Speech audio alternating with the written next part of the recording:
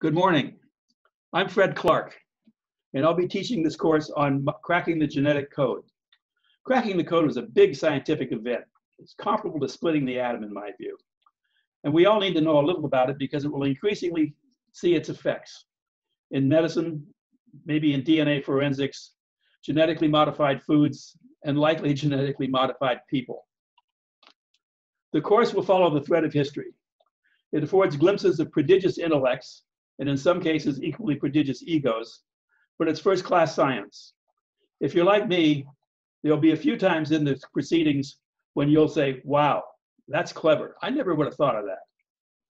But I can tell you now that you won't need any math, and what chemistry you need to know, I'll cover as we go along. So academically, it's not heavily burdensome. A scientific approach to the thread of history is how we will take this, we'll begin with reminding ourselves that there was an obscure Austrian monk by the name of Gregor Mendel who started the whole thing rolling back in the 1850s. And contemporaneously with Mendel was Charles Darwin and Alfred Wallace, who proposed a natural selection theory that we probably all heard about since high school. But the big casino was won by 100 years later by Watson and Crick, who won the DNA sweepstakes with one of the great intuitive leaps in science. They pronounced DNA a double helix, a twisted ladder. Furthermore, they said, the rungs in the ladder are the key to the transmission of genetic information, and they were right. In this course, you'll find out exactly how the code works, and hard as it is to believe, each cell of an organism contains all the information needed to construct the whole organism.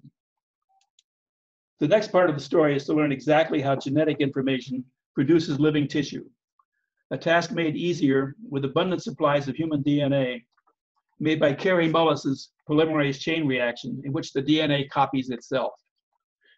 Even so, learning the exact sequence of the 3 billion base pairs in the human genome was a 13-year task begun by our federal government in 1980. It was a big success, but it didn't come about without a good deal of fighting and name calling.